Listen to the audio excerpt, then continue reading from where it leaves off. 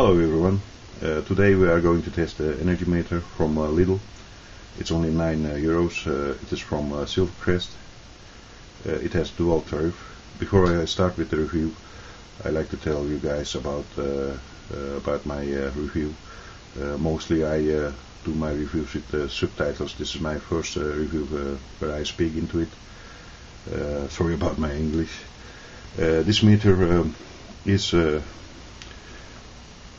it's a quite cheap meter. Normally they are cost a lot more than this. You get 3 batteries in it. It is a quite nice box, to be honest, for its price, and you get 3 years warranty with it. Let's open it up and see how it looks like. Knife here.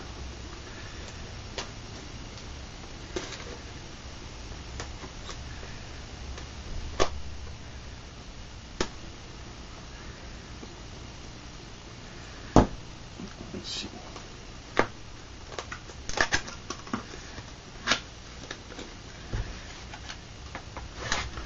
Look at the meter itself, of course. The batteries are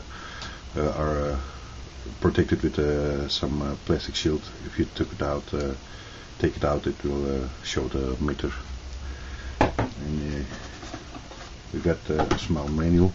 I already opened up one of these, and to be honest, the manual is a little bit confusing. It is not that clear. Okay, we have the manual here. It's talking about the tolerance. The voltage is plus and minus 3%.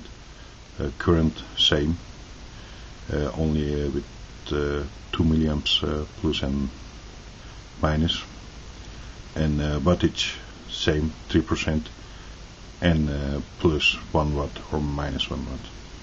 So it's pretty accurate for its price. When you remove the plastic behind the battery, you have to reset it. That's in the manual. Let's do that. So let's now reset it. The display is quite nice, but some things like here, so showing that's in the volt mode now, it's pretty small, and maybe it's me getting old. I can't read that from distance.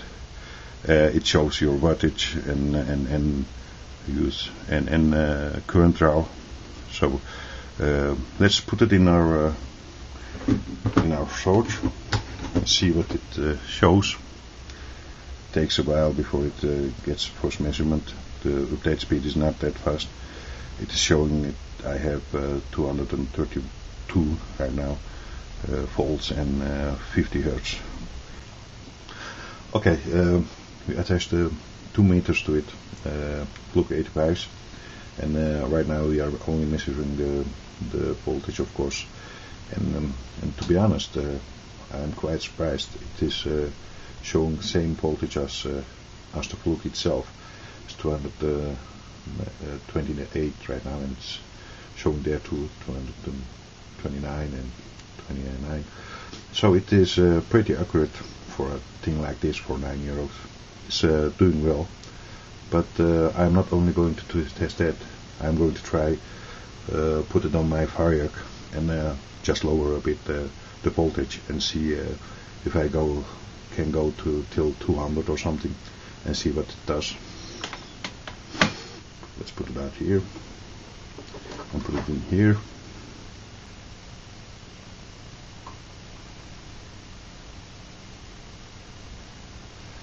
Okay, I put it on my Variac now. I put it on 241 volts, and it's measuring the same. Let's drop to 230. See if it's still measuring the same thing. Yes, it does. So it's pretty accurate. And let's go to 220. Oops. Yep, 220. It's measuring the same thing again as the multimeter. And let's drop to 210. Yep, that one is working quite well too. Let's go to 200. I'm not I'm almost sure you won't have 200 in your house, in your home, but let's just test it for to see if it's working good there. Well, it's quite nice. It's even down to 1 volt. It's working pretty good. To be honest, I didn't expect it. Okay, I'm going to set up something to measure current. First, a small thing. It's not using that much, and see what's the meter doing. I hope it stays good within specs. Okay, I attached the Nokia charger with the phone to it to see how the current measurement goes with this energy meter, and I'm actually quite surprised because I hear a lot of things that these things won't show good current measurements with lower current drawing, but this one is working quite well actually.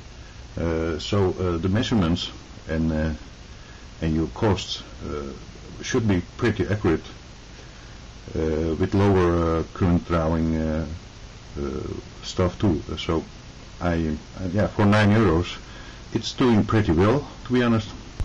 Okay, let's try a higher current device. The left meter is showing the current, so watch on that one. This thing might make some sound. It's around 2000 watts, so sorry about that. I will try to speak higher. Let's try it.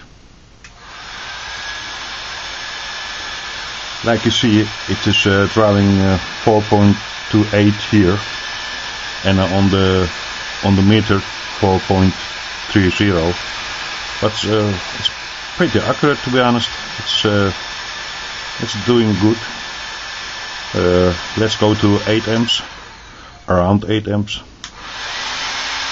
and see what happens there. Yeah, it's measuring quite well. So if you have a higher end device on this thing, it will work, and it will show you the cost at the end of the measurement. It's working quite well. I'm pretty surprised with this thing. Well, this unit is doing pretty good for its price. So if you need an energy meter, I would buy one. I have already 2, so but if you think you need a cheap meter, and you see them on Lidl, sometimes Aldi, those are big markets in Europe, supermarkets. Okay, let's have a better look at this thing. There's a voltage measurement, current measurement, wattage, the max wattage it's read till now, and the kilowatt per hour, and the costs. Overall, this thing is pretty good for its price. My verdict will be, if you need one for €9, you can't go wrong with it. It's just nice, solid gold meter. It's pretty cheap, and it is doing its job. And here you can see the specifications.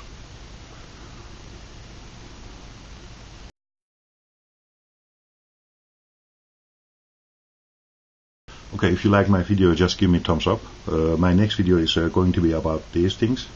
LED lamps for G4 based halogen bulbs, and we are going to compare it against this thing here, and I'm going to give some tips which one you have to use, and which transformator you need to use with them, and we do some measurements to see which one is the best and cheapest to get more light of it. Till next time, bye bye.